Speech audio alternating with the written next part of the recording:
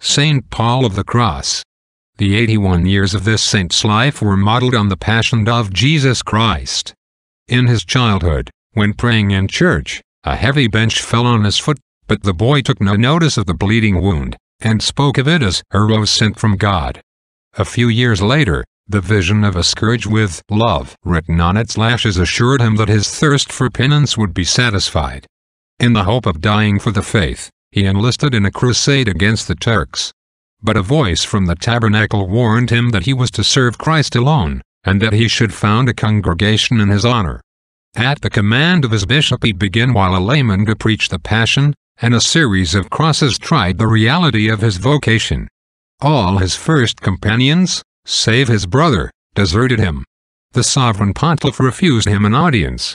And it was only after a delay of 17 years that the papal approbation was obtained, and the first house of the Passionists was opened on Monte Argentario, the spot which Our Lady had pointed out.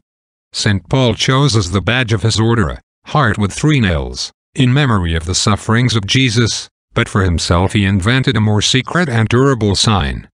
Moved by the same holy impulse as Blessed Henry Sasso, St. Jane Francis, and other saints, he branded on his side the holy name, and its characters were found there after death.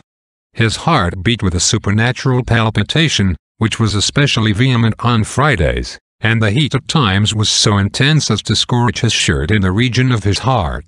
Through 50 years of incessant bodily pain, and amidst all his trials, Paul read the love of Jesus everywhere, and would cry out to the flowers and grass, 0h. Be quiet, as if they were reproaching him with ingratitude. He died whilst the Passion was being read to him, and so passed with Jesus from the cross to glory.